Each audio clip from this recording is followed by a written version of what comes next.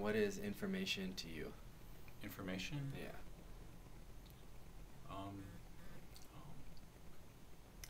I guess information, I guess I would distinguish information, or I used to distinguish information from noise.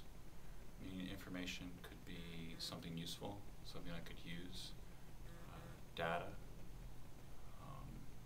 But these days, there's so much information that I feel like information's become noise.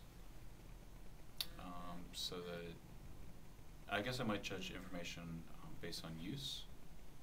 So something is useful to me, and that is a large word, a wide word. I might classify it as information. Otherwise, it might just be noise.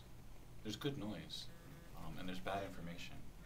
But I guess that's how I might distinguish based on utility. Great.